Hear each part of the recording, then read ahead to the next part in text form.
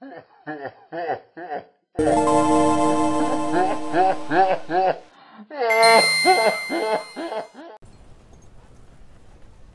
up everyone, this is 10 Rules All, and I'm back again today with another video for you, and it's going to be a voiceover commentary, and I'm going to be discussing the brand new super fucking epic spring update for Battlefield 1 that just came out. But first of all, in the background here, you're going to have some footage of me playing Conquest on Amiens and Argonne Forest, a little bit of both, using the Hellriegel 1915 SMG and the Gewehr M95 respectively. Get some pretty sweet collaterals also with that Gewehr, so check that out as well. Honestly, they should stop naming these patches by the season. Spring patch, spring update. These updates are supposed to be coming out on a monthly basis from now on. So anyway, to start, DICE has added the ability to create and maintain platoons. Everybody seems to have been asking for these, so here you go. You can invite up to 99 other people other than yourself, and you'll all share a common clan tag. Oops, I meant platoon tag. And if you happen to have more than 100 friends, and if you do, I envy you because I am so fucking lonely, then you could always just create another platoon, because the platoon tags are not exclusive. There is also a ranking system now within the platoon, which is pretty cool. All founders start out as general, which is the highest rank you can have. Everyone else starts out, you know, as lower rank unless the founder decides to promote you.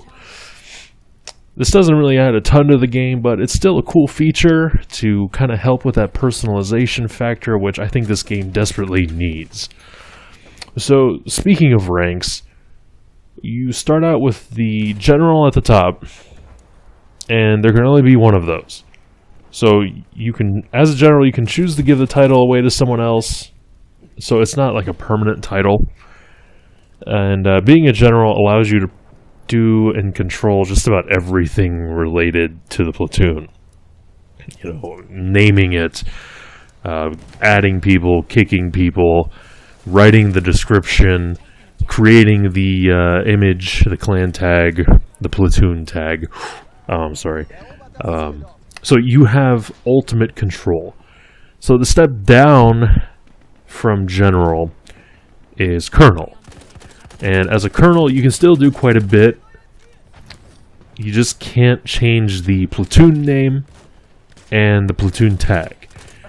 You also are no longer able to disband the platoon. So obviously, if you're a colonel, you got someone above you who's a general, you can't say, hey, you know what, I'm going to destroy this fucking platoon right now. It's not going to happen. After colonel, we have the lieutenant rank, which is the last ranking that owns the ability to actually manage the platoon. It's just about the only thing you can do, though, is accept or reject people's applications. So people actually have to, depending on your privacy settings, have to approach you and say, hey, I want to join your platoon. Well, everyone from the lieutenant up can approve or deny those applications. And then finally, you have the private. At this rank, you're just basically a grunt. You can't change anything, you can't accept applications, you can't promote anyone, etc. You just get the killing, and none of that fancy killing either.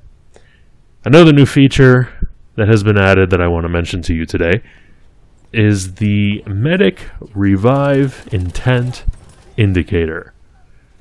Basically, if you are playing as a medic, you can now spot a dying teammate. So you get shot, you're down on the ground, you're out of health, you're waiting to respawn. That's what I mean by dying teammate. So when you spot your dying teammate, they are notified that there's a medic on his way. There will be a notification that pops up on screen that says medic on the way or something to that effect. And it's kind of confirmation like, yes, this person sees you, they are coming to help you. So This is a pretty nice feature, as it should limit the occasions when someone will respawn just as you're about to revive them as a medic. And it also helps you make an informed decision as a player if you're willing to maybe wait those couple extra seconds for your medic to get there if you know he's on his way. Another sort of technical addition that I wanted to mention is the ability to actually be a server admin. This kind of sounds funny. It seems like something that should have definitely been in the game at this point, maybe from the beginning.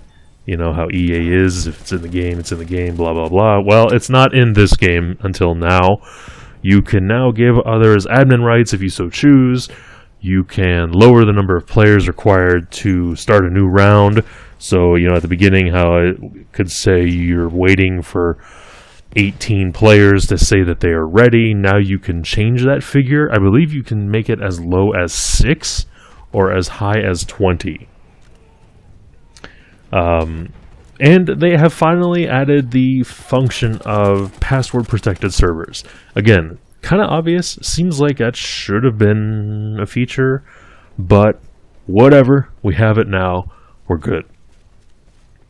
And this is also an area where DICE is promising a lot of future updates. So stay tuned for those. So for some more exciting stuff, they've actually added 4 new guns. They are the Martini Henry Sniper, the Huat Automatic Optical, the Self-Slider 1906 Sniper, and the Hellriegel 1915 Defensive.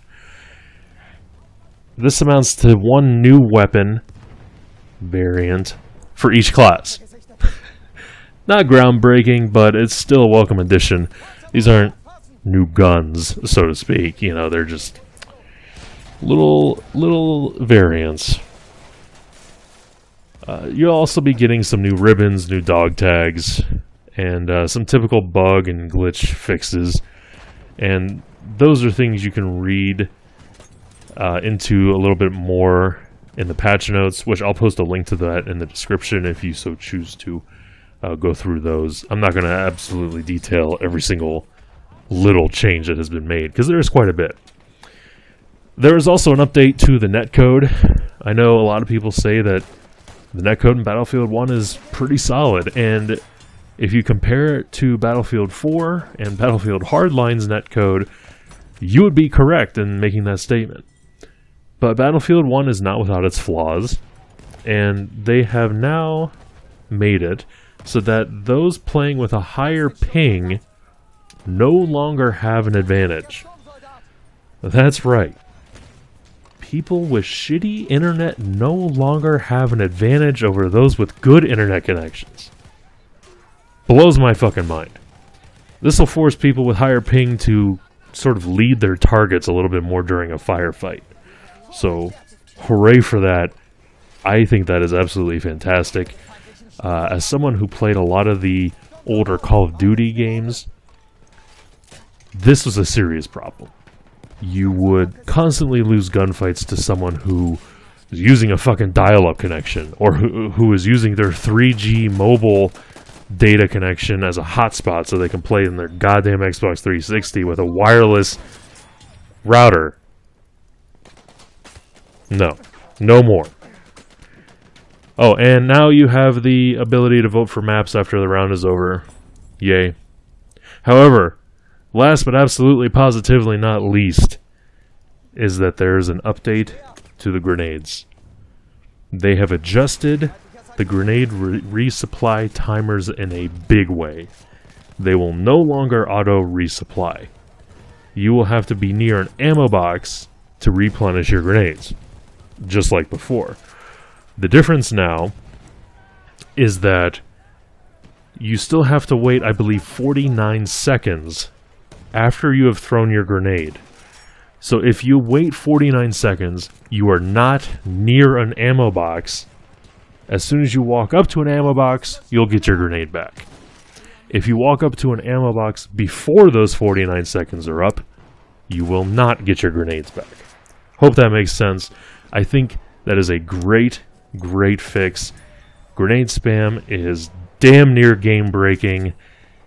There was one instance I can recall during a live stream maybe a few weeks back.